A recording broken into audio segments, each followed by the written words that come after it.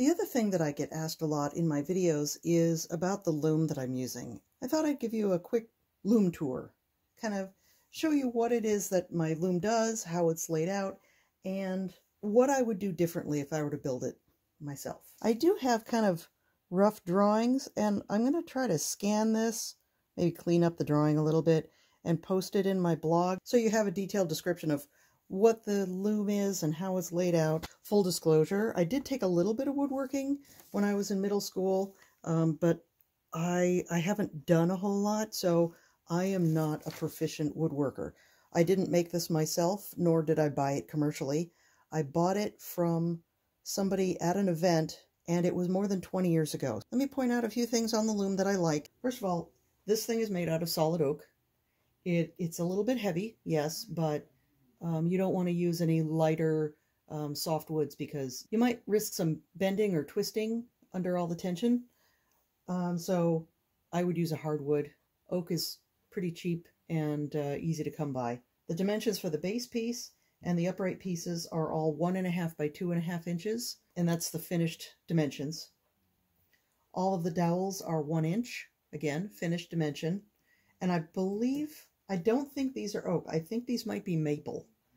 I'm not absolutely certain. Again, I'm not a woodworker, but they do look more like my cupboards downstairs, not my floors. The base here is a scrap piece of wood. I ended up putting that there myself because before that was there, the loom was very teetery. As you work it would rock back and forth. Drove me absolutely crazy. So I just took a piece of scrap wood that was in the wood pile, and I ran it through the table saw a couple of times so that it would fit this piece of wood. I love it now. This tension rod is threaded.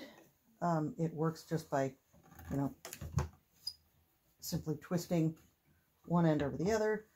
The dowel does not rest in a slot there, just the metal piece goes through. Retention. So the two pieces of dowel are just pinching this piece of wood.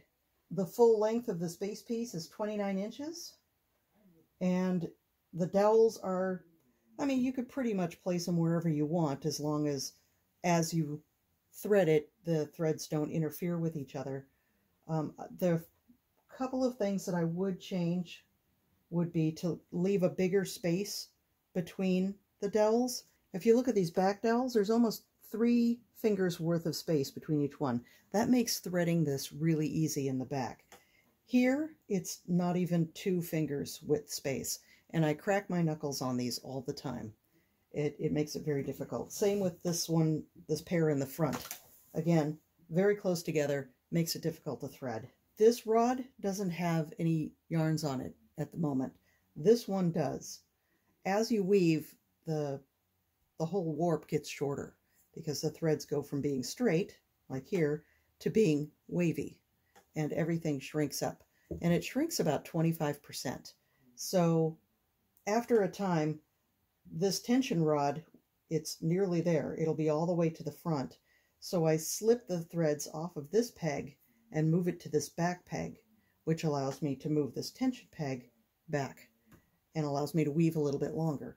Eventually, I still run out of space, and I end up having to slip this back one off and put it up here, which is not ideal, but I kind of mess around with how the thing is warped just to finish up that last yard. So another thing that I would change is I would probably make this slot longer, at least 1 inch longer on this side and maybe another 1/2 inch longer on this side.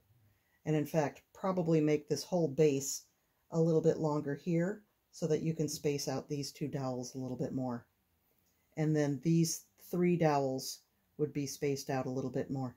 Now the reason why they have this spacing close here is because if you use this as an Inkle loom, this is your heddle rod, and you'll have string heddles holding half your threads. So half the threads will be pulled down here, and the threads will go from this peg straight back to this back peg. And so you don't want to interfere with this peg. However, if you're only using it for tablet weaving, that's not an issue, and you can space them out a little bit more. The one other thing about these pegs that I need to point out is that They are all the way through the wood, and they've been split and wedged. That's been absolutely essential. Not only having hardwood pegs, but having them split so that they don't move at all.